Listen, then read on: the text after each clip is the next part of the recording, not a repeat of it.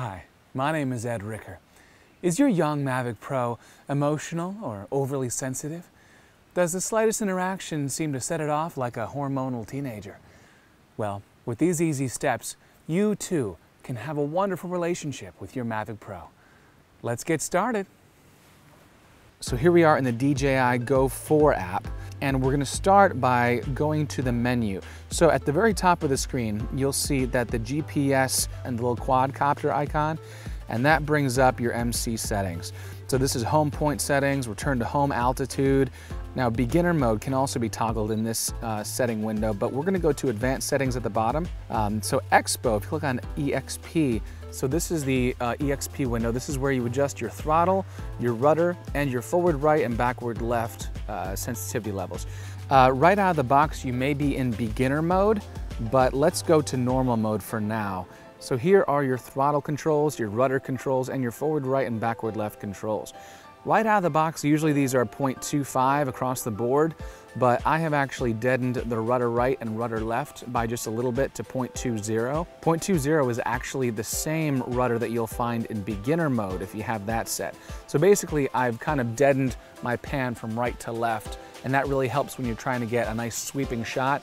It's a little bit slower, a little less sensitive, and you don't run the risk of like herky-jerky movements quite so much. Now, if we switch this to sport mode on the side here, you'll see that throttle up is the same, but rudder right and rudder left is now 0.35, and forward right and backward left is now 0.35 as well. So obviously that's more if you're trying to race around with this thing, or you're trying to maybe keep up with traffic with it. But for the most part, you want to keep on normal. Now let's go back to advanced settings and then sensitivity. So sensitivity is your attitude, your brake, and your yaw point. Now the attitude of the controller is how aggressively the drone responds to control input. So if you press a certain direction on the stick, how quickly, how maybe aggressively will the drone react to that? Brake is how aggressively the drone is going to react to you letting up off that movement. How quickly will it resume hovering after you let up off of the stick? Finally, yaw endpoint is how much of the yaw will be enacted when you press the stick all the way to the left or the right that controls yaw. If you have it at 100%, it's going to move very quickly from left to right. But if you have it at 50, like I have it set at, then the controller is only going to take half of that input.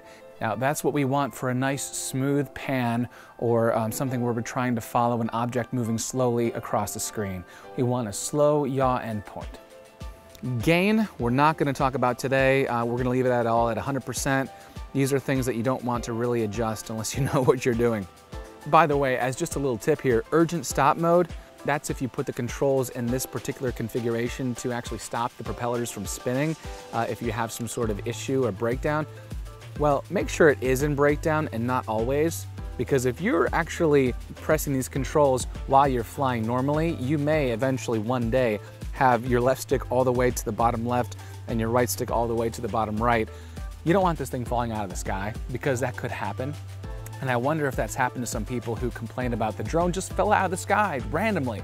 Well, maybe you had your urgent stop mode on always, and then you actually press the controls that way, and yeah, you lost the drone. So make sure that it's on breakdown, which means that the drone is already in distress and maybe it's on the ground or hitting something. Then you can stop the propellers from spinning.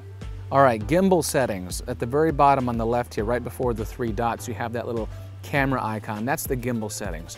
You want to make sure that you can adjust the gimbal roll if you need to, if your horizon is maybe a little off kilter. Let's also go to advanced settings in the gimbal settings. And so we have gimbal tilt limit. I have that off.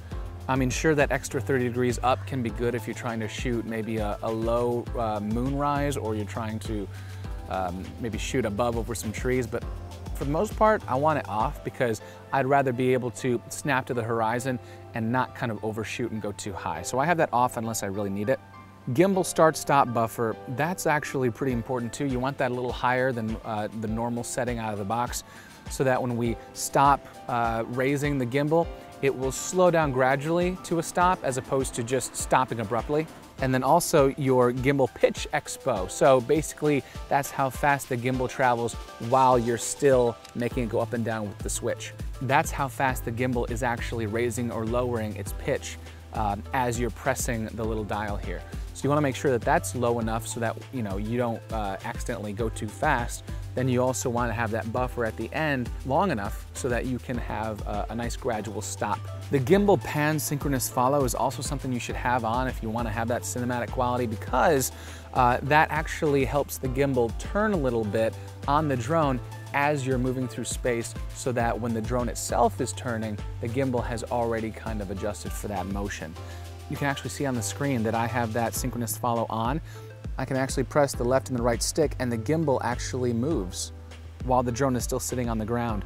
So if you imagine when you're flying in the sky, you're turning right or left with the stick, and so the gimbal helps to move to maybe deaden that jolt of the drone actually moving left or right.